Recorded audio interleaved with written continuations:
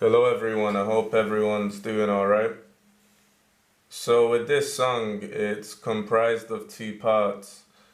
The first part is two 4-bar loops that are essentially repeated through the whole of the first part. There's some minor differences, but the first part is basically two 4-bar loops. And then the second part, towards the end of the song, is made up of chords that are in the first part, but it's just slightly different. But I'll be going on to that. So to start off with the first part, like I said, it's two 4-bar loops. I'll just run through the first one.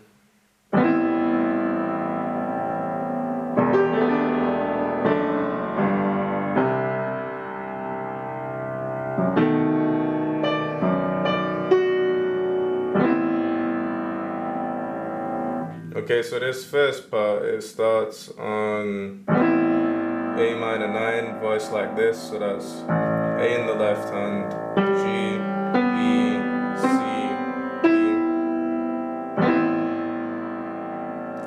And then you're gonna play this, which is essentially E minor 7 with the 11th or the 4th in the A. But you're gonna play it like this, so you're gonna hit these octaves down here.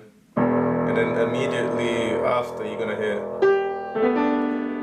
the G and then ripple these three notes A, B, D. So from the start.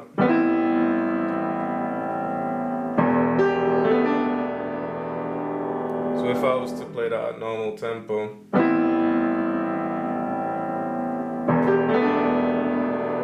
and then after that you're holding the G down in the right hand and you're playing an inversion of D major, so that's F sharps in the left hand and A and D in the right, and then going to G, and again holding on to these notes, not playing anything again, just octave G's in the left hand and then 2 octave C's. So that part again.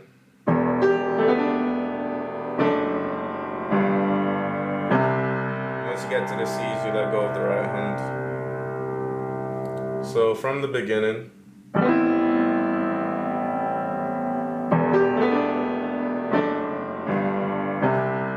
Then once you get to here, you're playing F sharp into B7. This F sharp and then B, D sharp, A.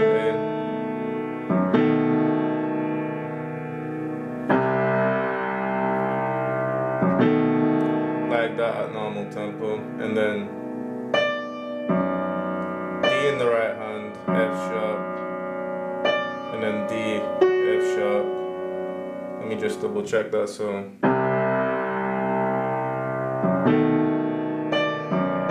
yeah, that's right. So D, F sharp down here, then D, F sharp. So that's the first main 4-bar loop, and then I'll just run through that once more at normal tempo, and then I'll go on to the second 4-bar loop. So this once more.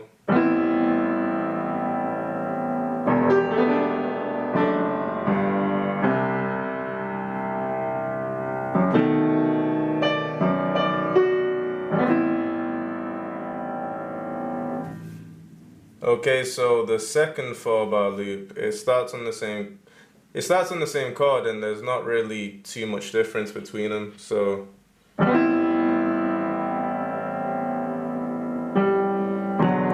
with this one, you're going into the next bar before going into the next chord, because it stays on that for quite a while. So 1, 2, 3, 4, 1, 2, 3. That's when it comes in. So that again. Then G, then an E minor 9, so that's E, B, D in the left hand with F sharp in the right.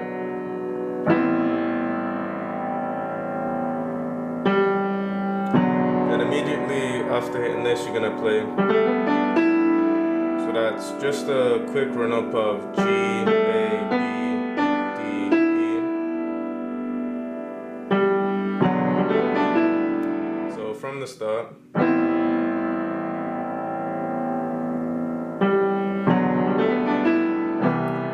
into C major 7, so that's C's in the left hand, and then E, G, E in the right.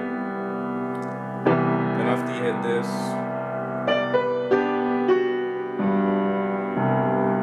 so you hit that chord and then D, B into a G major chord, E, D, G, and then F sharp. So that once again.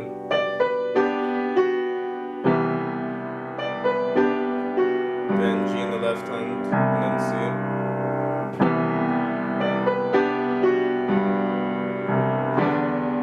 Back into E minor 7, so that's E in the left hand and D, and then in the right, G, E, D.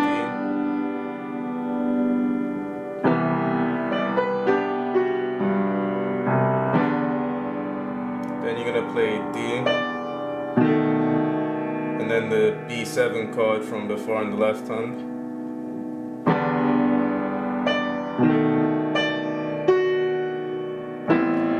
And then it would just be back to the first loop.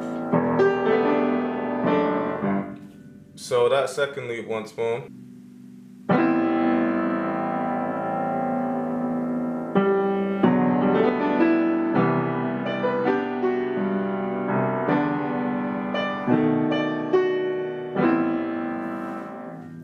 So that's the first part of the song, and it's mainly those two loops that are repeated over and over. There's some slight differences throughout, but those are basically the two loops for the first part of the song. And then the second part of the song is, it's still on this A minor 9 chord, voice like this with a G on the top as well, and then has a string part which seems to play this kind of chord, which is D major, so that's D, F sharp, A in the left hand, D, F sharp in the right, but it has sounds like it's got a G in there as well, left over from the last chord. So, and this is the string section, and I just play it like that from what it sounds like to me. So that once again,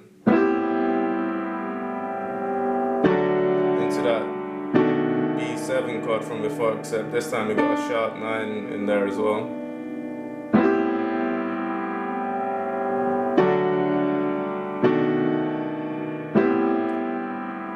And this is essentially all this last part is doing. It's just going through these three chords. Just the piano on its own, it's just playing only those two.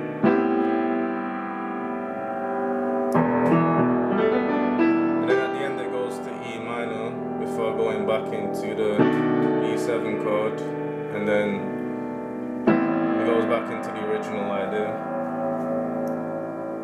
So the second part is basically this.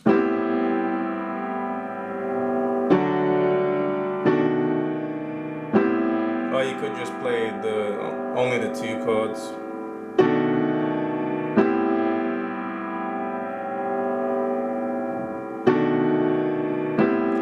Last one, it goes to E minor, and back into the original idea. Now with this, because you're just playing chords, there's quite a lot of space and things you could do. So just as a suggestion, I would say the G major scale is, I imagine there's other notes you could use, but the G major scale is quite good to play over the top of these chords. So for example,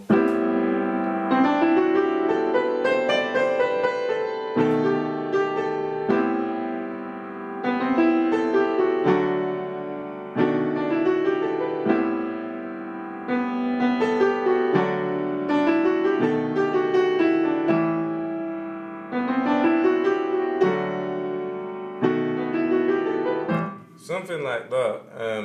You can use the G major scale, like I said, to improvise over the top of it. And again, I'm sure there's other notes outside of the G major scale that you could use, but those that's a good start. That's good to start off with at least.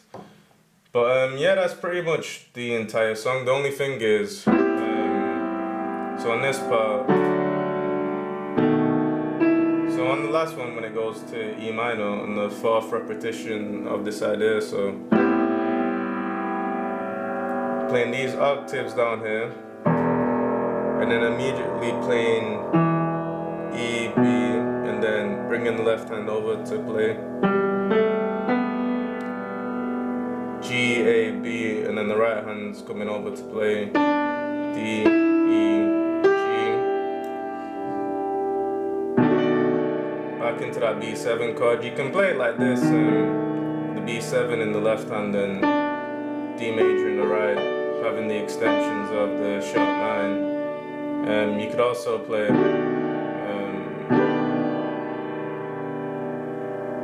like that as well, with the sharp 5 extension, but basically B7 just after the E minor.